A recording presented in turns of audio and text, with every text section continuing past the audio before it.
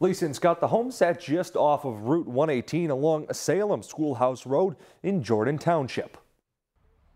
State police say a 75-year-old woman is dead after a fire broke out at a house which sits off in a wooded area.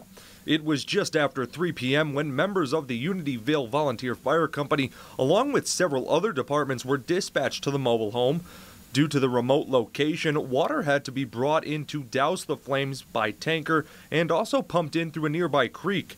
A state police fire marshal was called and remained on scene hours after the blaze was put out. He could be seen taking pictures and moving throughout the home's charred remains. As crews began to clean up the scene, family and friends of the victim could be seen gathering in the front yard. Unityville Fire Chief George Long said the Red Cross had been called to assist any others who may have lived in the home. There is no word on how the woman died. State police say an investigation is still ongoing. Jack Culkin, Newswatch 16. Scott and Lisa, back to you.